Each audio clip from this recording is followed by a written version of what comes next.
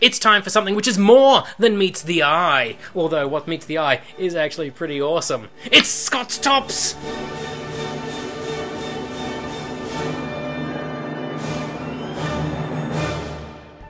Today on Scott's Tops, we take a look at one of my favourite toy lines of all time. Transformers. No, not those Transformers. The good Transformers. The toys, the comics, the cartoons. Not the movies. Bad, Michael Bay. Bad. Anyway, the point is, there are still some pretty damn awesome, badass Transformer characters. And today we're going to look at the 5 baddest of asses in the entire Transformers mythos.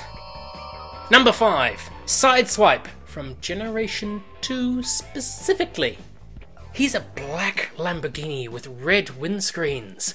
That's pretty awesome. And then, in robot mode, he's got big guns and knives and grenades and spikes on his wheels. How much more 90s badass can you get?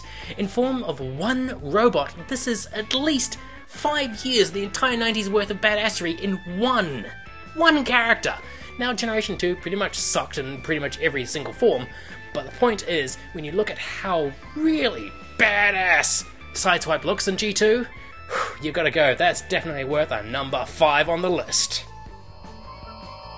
Number 4, Megatron, leader of the Decepticons.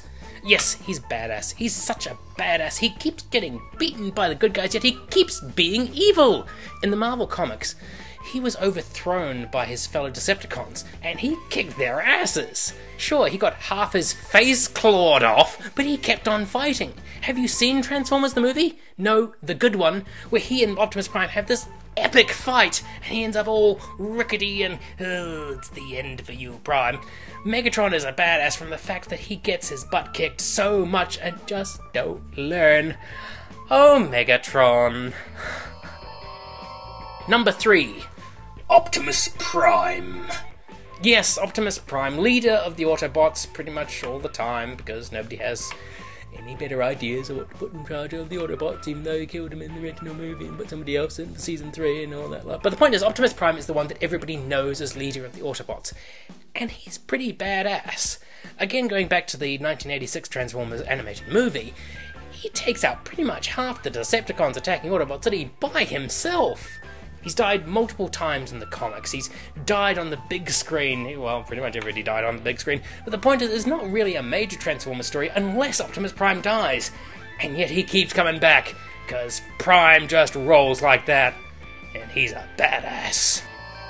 Number 2, Ratchet. Yes, you've got somebody who's basically an unarmed medic, and this guy has fought Megatron and survived.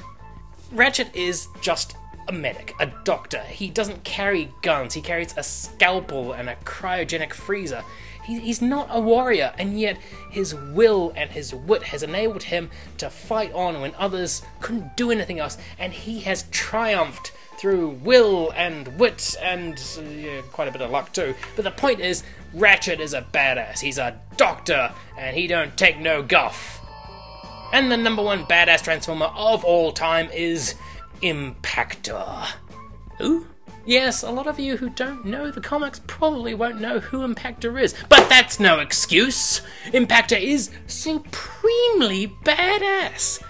Originating from the Transformers UK comics, Impactor was introduced as basically a character that they could kill off, just to show how bad the bad guys were.